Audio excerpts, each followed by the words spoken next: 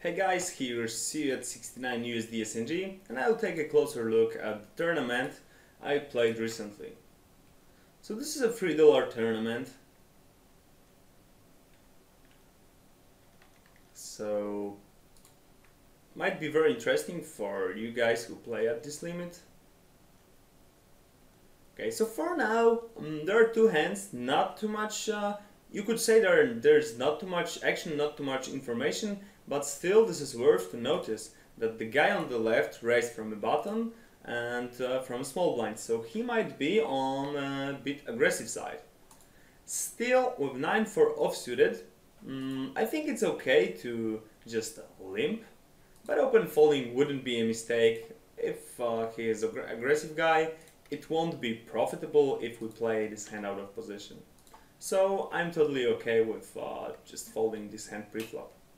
But definitely raising with queens, and the guy on the left just called.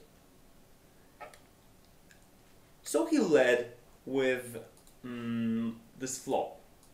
And when you think closer about what cards small blind, what cards people are calling on small blind, there are plenty of cards that are connected with 10 and 9, like Queen Jack, Queen 10, Queen 9, 7 8, 7 9, 8 9, 9 10, 10 Jack, 10 Queen, 10 King, King Queen, King Jack, King, like plenty of them. So definitely this is a moment where we should value raise, as there are plenty of weaker cards that might call us. And we are in position, the board is wet, so the raise should be around 3x. 3x are the raise. I don't mind 110, I don't mind 130 or 40. I went for 115, totally okay. He calls, and the turn brings an 8. So he checks, and still, right now, only hand that beats me is the Queen Jack. So, and 10-8, I believe, but these cards might actually fast play on the flop. And there are plenty of open-enders, so definitely simplest solution, just move all in on this turn. I did so, and he folded. So pretty interesting, he led on the flop, called the raise, but folded on the turn. So what did he have? It looks like a 9, maybe a weak flush draw, maybe a weak open-ender. Nah, not really, I don't think so. There are not many weak open-enders. Like King Jack, he would call, I assume. Jack 7, Jack 6 he can't have, Jack 7 is a straight, so probably not many open-enders. Looks like a 9. So worth to note that this guy is dunk betting his second pairs or something that actually hit the board. So in future, how do you perceive this opponent if he won't dunk bet? He will just check. Weak or strong cards? Weak, because we assume he will bet by himself with his second pair or top pair or something that can call a raise.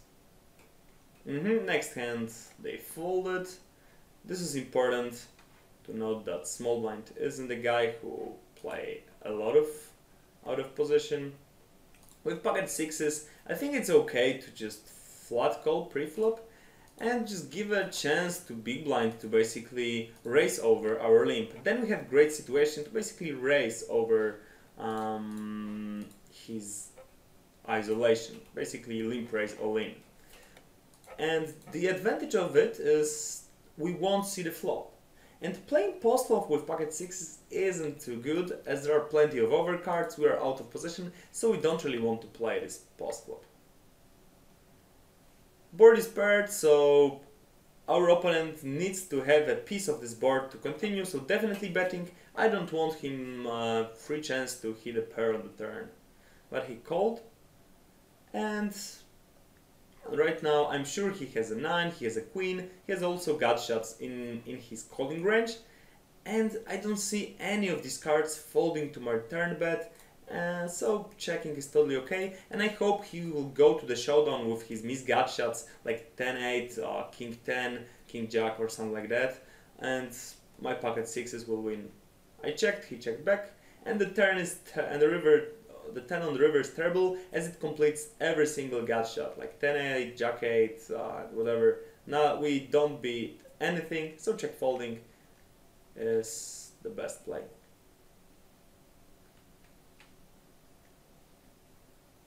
Small blind limped, and with king jack definitely isolating. 50 chips is perfect.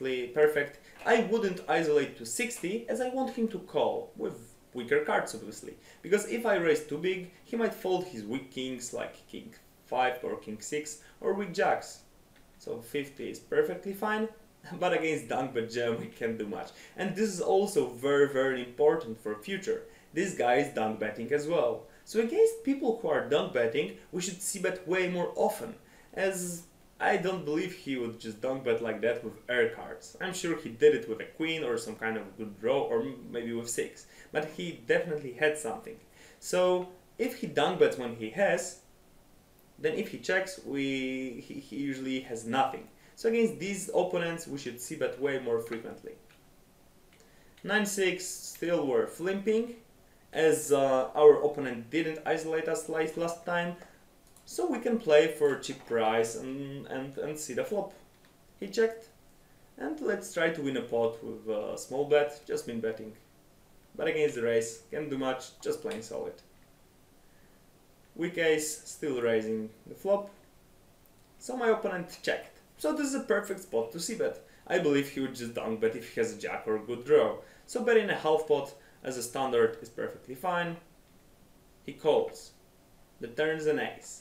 Okay, so if he just check calls on the flop, it totally looks like a weak gut shot, maybe a 4.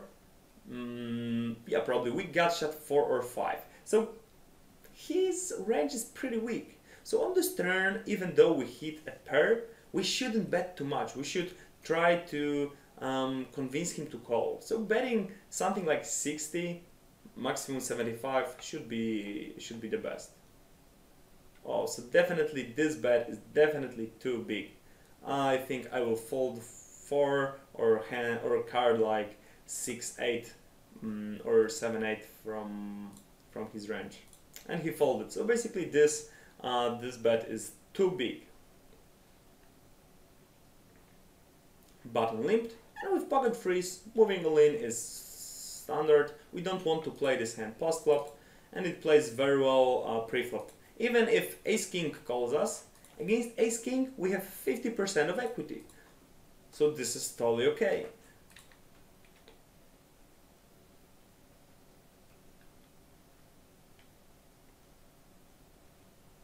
Worth to see what happened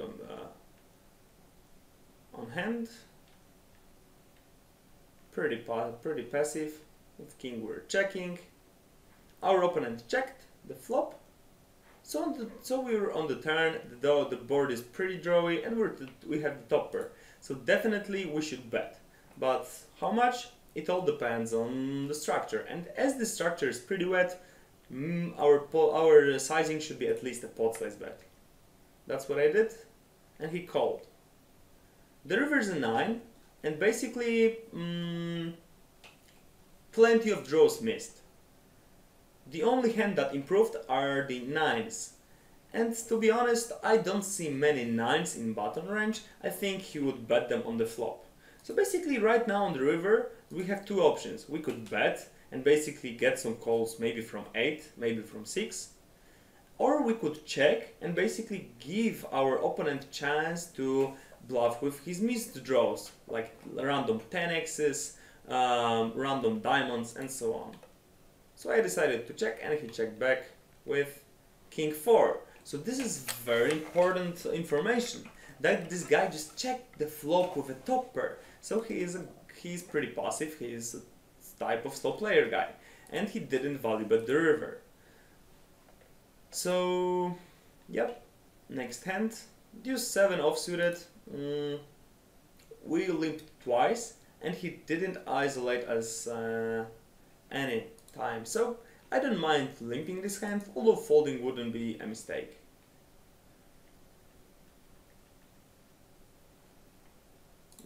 Pot size bet. So this guy checked previously and then folded, and now he bets with a pot size bet. So he definitely has some sizing tells. When he's betting, he's mainly betting for value, and he's betting on the big side. Button limped, and we have great odds. We only need to be good at 17% of the time, so definitely limping. Queen 5. And here I decided to donk bet, as I don't think button would limp with ace, nor big blind would just check while facing two limps. So I treat this ace as a 1.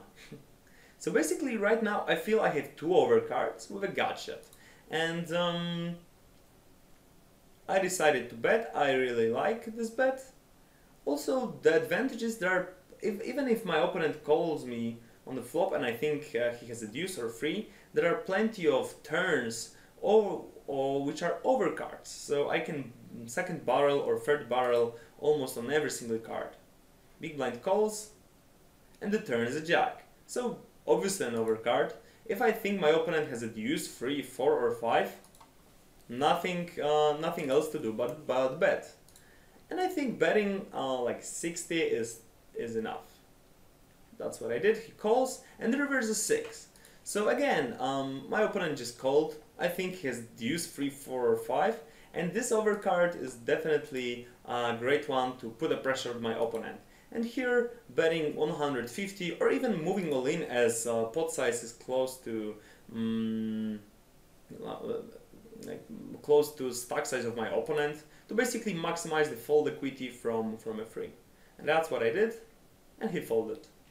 Yeah, very nice.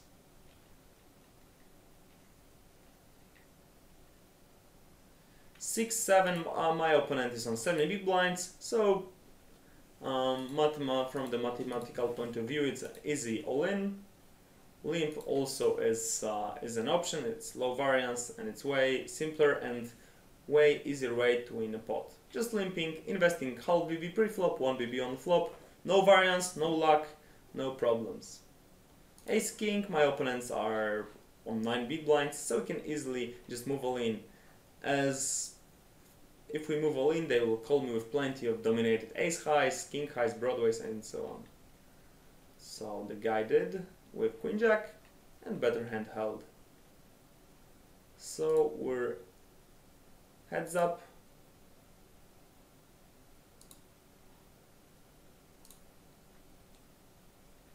Small blind limped. We have second pair. So with second pair, it's easy play to just call. And on the turn, he bet a pot size bet. So as we noticed pre-flop, he was a kind of passive guy who was giving up. And as I said, he had sizing tells. So right now with a second pair, I think this is not a great turn for him to bluff. So I don't mind just giving up and going for a hero fold with my second pair. Nice. Pocket tens definitely raising as a standard. He calls and moved all in on a king board. So pretty problematic. As we saw previously, he went for a donk bet shove as well. Here, let's think with what cards he might just move all in like that. With king or 5. Like I think with 5 for sure. But what fives he has? Let's think about off-suited cards. Deuce 5, no. 5-3, no. 5-4, probably, I'm not so sure. 5-6, definitely. 5-7, yep. But 5-8, not. 5-9, no. 5-10, no. Jack 5, no. Queen 5, no. King 5, yes. But with 2 pairs, I don't think so he would move all in. Ace 5 probably would move all in. So basically there are not too many 5s. Only 4-5, 5-6 and 5-7. And kings? King 3, King 4, King 5, King 6, King 7, King 8, King 9, King 10. So there are plenty of these. So actually, I don't mind folding here, as he just moved all in for twice of the pot. And that's what I did. Very nice fold. Very solid. My opponent folded from small blind. And we're on 12 BBs. Min raising jack deuce. He calls and checks. So again, we have great opportunity to c-bet, as if my opponent dunk bets with top pair, we have great fold equity here. So betting just 50. And this is enough. He moved all in, can't do much with 9-5, and ace king, just min raising. And he moved all in. I call. Easy game, it's a game of patience. Thank you very much guys for watching, and good luck at the table.